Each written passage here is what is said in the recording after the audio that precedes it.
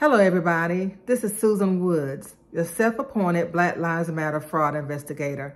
Thank you very much for your time. Just want to take a few minutes to get you up to speed on what's currently going on with my fraud investigations and what I've learned. As you know, I started investigating the Black Lives Matter Global Network Foundation in June of 2020 after George Floyd died. The organization generated or raised over $90 million. They admit to $90 million, but we all know that it's more than that. And I've been reporting on where the money is going. My question had always been, where is the money? And through the investigations, we've learned that the money has been dispersed in a whole variety of different ways. But what's in common, the one thing that's in common is the person who approved the disbursements of funds, and that is Patrice Coolers. Patrice Coolers is one of the 3 original founders of the Black Lives Matter Global Network Foundation. In 2020, she was the only original founder that was actively involved in the day-to-day operations of the organization. Therefore, she had the sole ability to make huge decisions about millions of dollars without board intervention. At one point, she was the board member. She was the board and the executive director. During that time, she dispersed, as I said, millions of dollars to different things that I've already discussed. But what I want to get to now is where the Black Lives Matter Global Network Foundation currently stands. In 2021, Patrice Coolers, in May 2021, she decided to resign.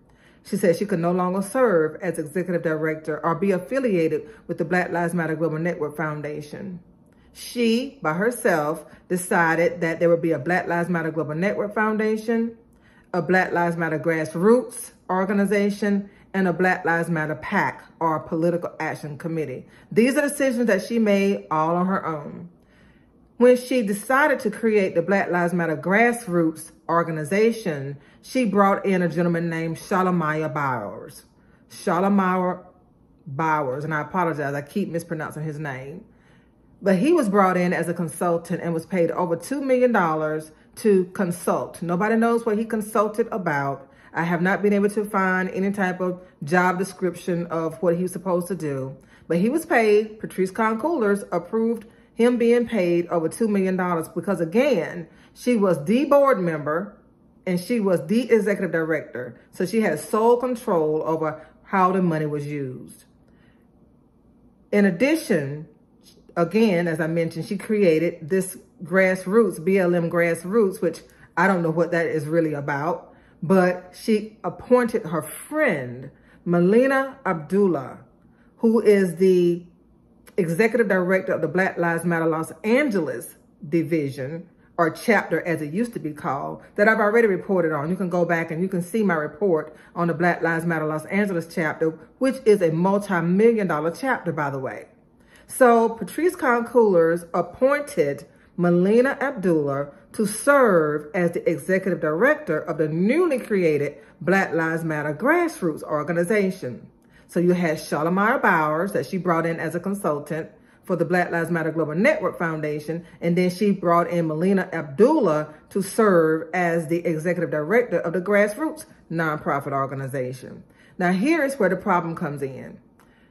Shalomaya Bowers now is serving as the secretary of the board of directors of the Black Lives Matter Global Network Foundation.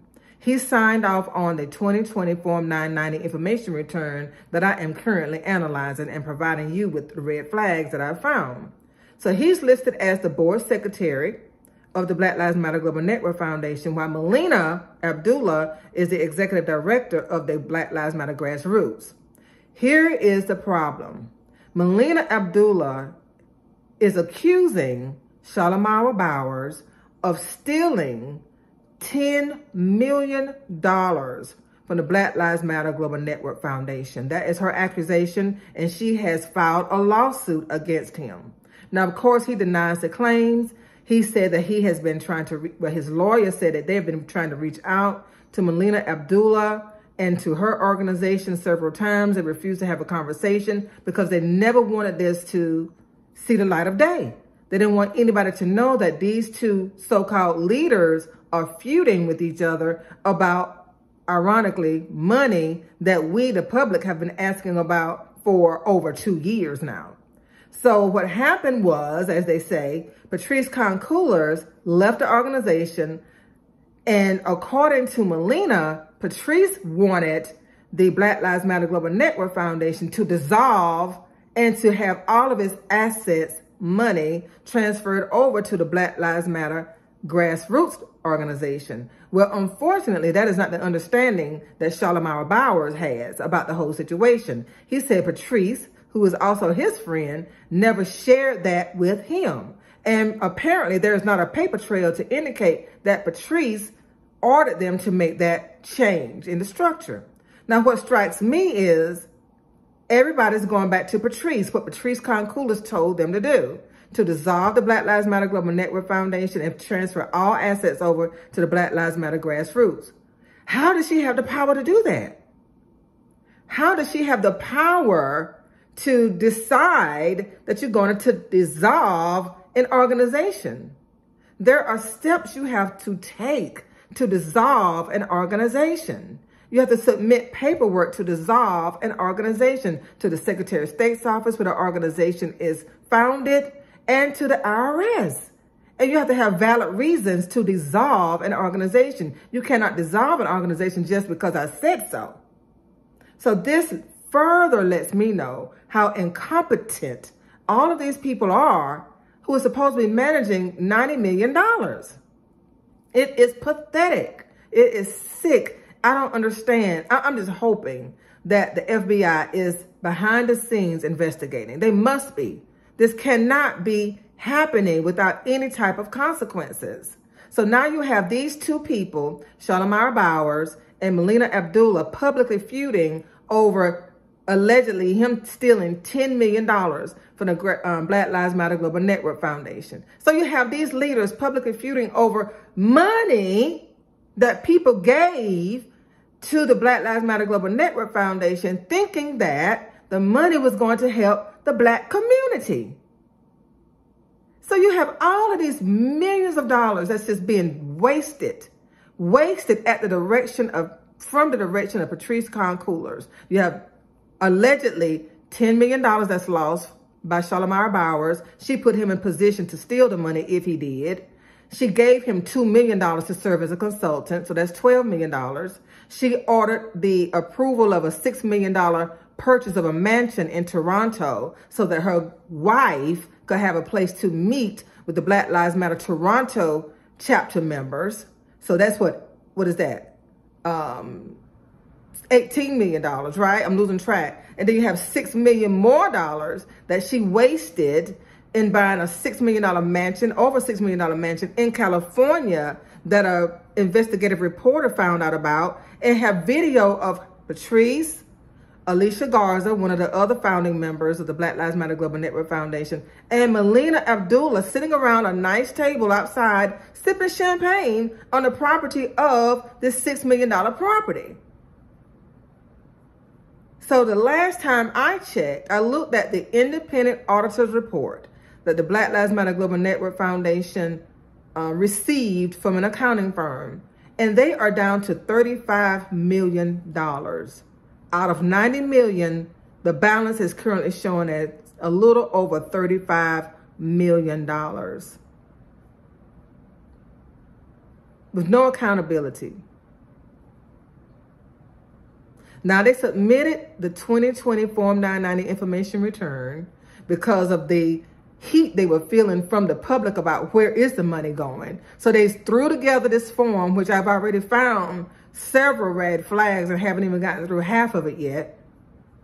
But where is the 2021 Form 990? Where is the 2022 Form 990? Why haven't they submitted those Form 990 information returns so that we can see what's going on in those years? I haven't seen them. I am so aggravated, and I wish I had more time to really dedicate to this fraud investigation that I started. I just don't have the capacity to spend as much time as I would like. But I wanted to stop in today to just give you an update on what is going on now. You have two so-called leaders, Shalimar Bowers from the Black Lives Matter Global Network Foundation and Medina Abdullah from the Black Lives Matter Grassroots, arguing about $10 million that Medina alleges Shalimar stole from the Black Lives Matter Global Network Foundation because there are no boundaries. There are no rules in place for how a person can use the money that people gave out of the kindness of their hearts in the hopes that they will make a difference in the Black community. And that has not happened. And we're almost $60 million missing since 2020. With no accountability.